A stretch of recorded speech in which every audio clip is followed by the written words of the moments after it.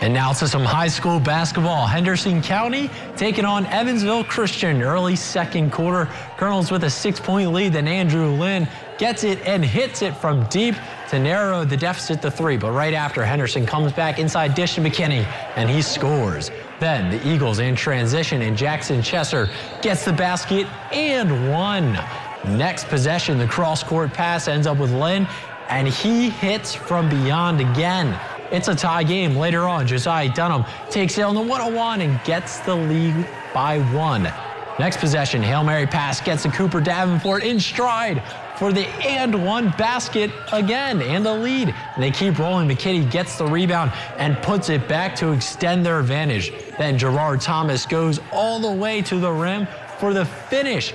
Afterwards, Alex Satterfield goes on his way in transition and scores. But Henderson County goes on to lose 52-44.